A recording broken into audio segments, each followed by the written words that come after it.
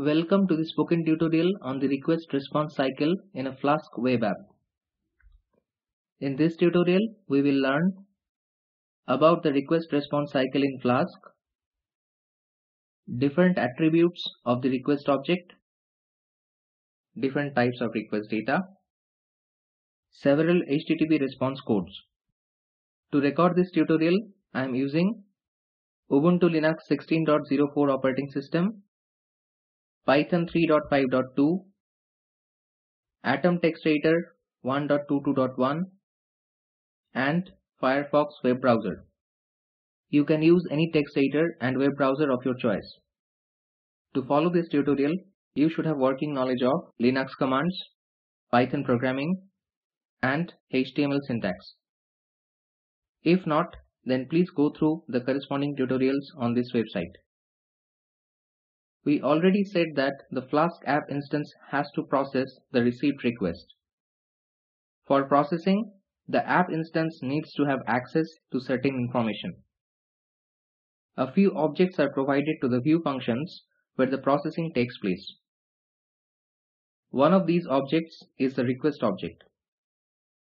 This object encapsulates the contents of the HTTP request sent by the client. The incoming request data can be of several forms. For example, query arguments sent as part of the URL in the browser.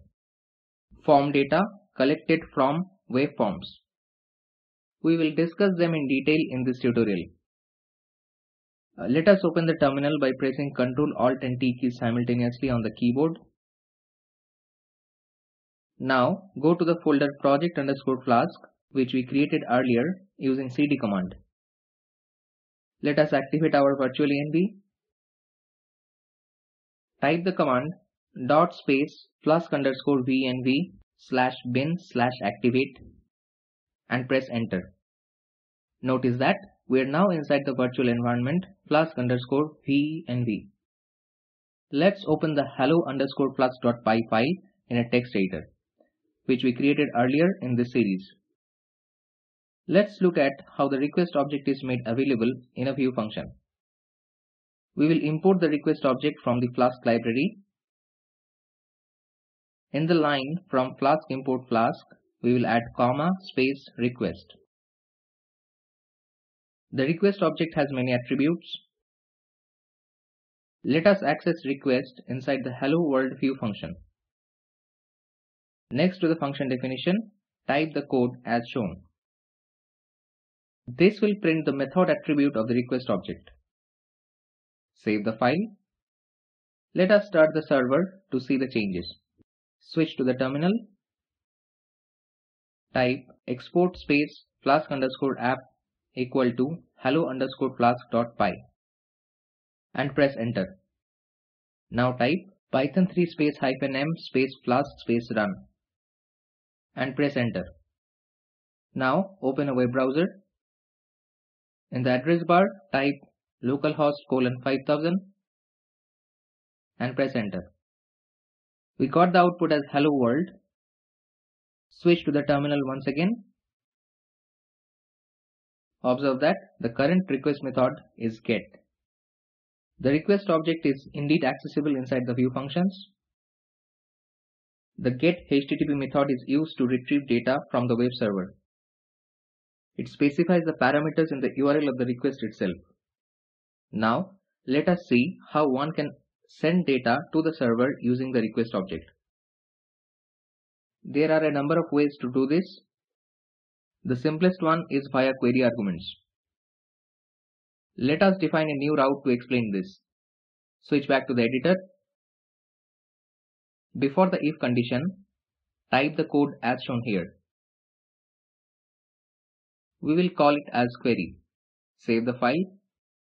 Here we have written the statement inside the HTML's h1 heading tag. Here we can have an attribute called args in the request object. This is a dictionary object. It has the parsed contents of the query string in the URL. We will use this attribute to retrieve the data sent as query arguments. Switch to the terminal. Press Ctrl and C keys to stop the server. Press the up arrow key to get the command to run the Flask application and press enter. Switch to the web browser. In the address bar next to 5000 type /query and press enter. We get a bad request error. Switch back to the terminal. Notice that this response has HTTP code 400. This is one of the common errors you will encounter while developing Flask applications. 400 code indicates that the server could not understand the request due to invalid syntax. So now we have to find out where this syntax issue has occurred. We will scan the code to spot the error. This is called debugging. For this, we have to start the server in the debug mode.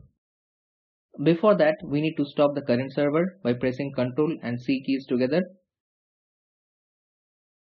Then type export space flask_env equal to development and press enter. Now type python3 space -m space flask space run and press enter. Observe that now it says debug mode is on. Go back to the browser and refresh the page. Since the debug mode is active, we have received a traceback of errors. This means that we get the line numbers where the errors have occurred in different files. The traceback includes the errors from the corresponding Flask files as well. This is because an error in one file causes errors in other files as well. This is termed as the cascading effect. We have to look for the error in a file that we have written. Scroll down and search for the error in the file hello_flask.py. We have a bad request key error. That means that the key framework for the dictionary request.args does not exist. To rectify this, we have to modify that line. Switch to the editor. Now change the line as shown. Save the file. Now even if the key is not found, Python will handle this properly. That means instead of causing a 400 error, it will return none. Switch to the terminal. Once again, stop the server by pressing Ctrl and C keys together. Then run the server again. Go back to the browser and refresh the page. Now we have the output as expected. The framework value is none. Next, we will send some value for the framework via the URL. ARGS gets a part of the URL after the question mark in the form of a Python dictionary. In the address bar, next to the word query, type $framework equal to my_flask and press enter. So now we have the framework attribute of the dictionary set to my_flask. We got the result as expected. The request object has one more important attribute called form. It can be used to collect data from the user using a web form and then store the data as a dictionary in the form attribute. Let us look at an example. We will see how form data can be sent and received using the request object. Let us define a new route called form. We will allow both get and post as possible request methods. Type the code as shown here. Inside the form route, define a view function my_form. This block will get executed if the request is via post method. In post request method, the client will send data to the server using the form. This is to update the server with some information. For example, you enter your username and password while logging into a website. In contrast, getRequest method is used to get or read some data from the server. Now, let us store the form values into some variables. We will obtain the entered values from the request object using the form attribute. Inside the if condition, we check the post method, type this code. This code will display the first name as well as the last name. Now, outside this if condition, we type this code.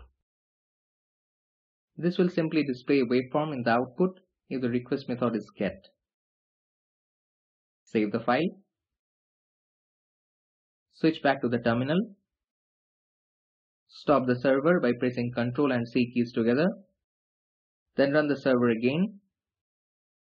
Switch to the browser. In the address bar, type the URL as http://localhost:5000/form and press enter. The page is displayed with the form. Let us enter some values in the form.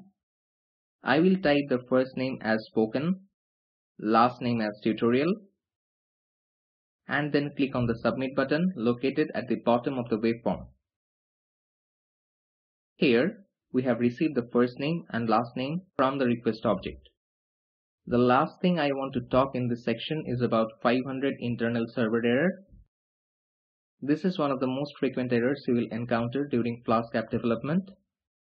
Let us write a code snippet to demonstrate this.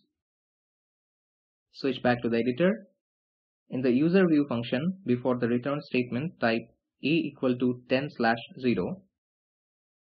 As we are dividing 10 by 0, we should get an error. Save the file. Switch to the terminal. Stop the server by pressing Ctrl and C keys together. Now run the server again. Switch to the browser. In the address bar, type the URL as localhost:5000/user/sed and press enter. Observe that we have a 0 division error. Let's switch to the terminal to see the HTTP status code. Here we can see HTTP response code as 500, which means we have encountered an internal server error. The 500 error simply implies that there is something wrong in the web server. Since we have the debug mode on, we know the specific reason for the error. With this, we come to the end of this tutorial. Let us summarize. In this tutorial, we learned about the request response cycle in Flask, different attributes of the request object, different types of request data, several HTTP response codes. The video at the following link summarizes the spoken tutorial project.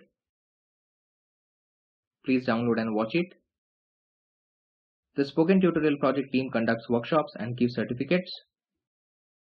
For more details, please write to us. Please post your timed queries in this forum.